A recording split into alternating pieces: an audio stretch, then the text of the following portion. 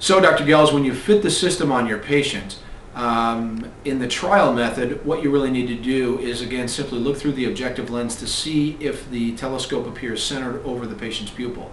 It's a pretty dim image, but if you illuminate the surface of their eye with a pen light or a transilluminator, you will see how centered the system is over their pupil.